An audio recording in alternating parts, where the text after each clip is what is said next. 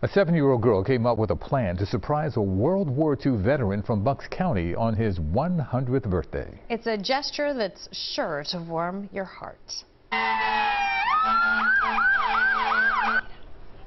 Layla Luthipak had a police escort and arrived on a Newtown fire truck to deliver 100 cards to celebrate Joseph Gagliardi's big day. The cards were handmade by her first-grade classmates at St. Andrew's School.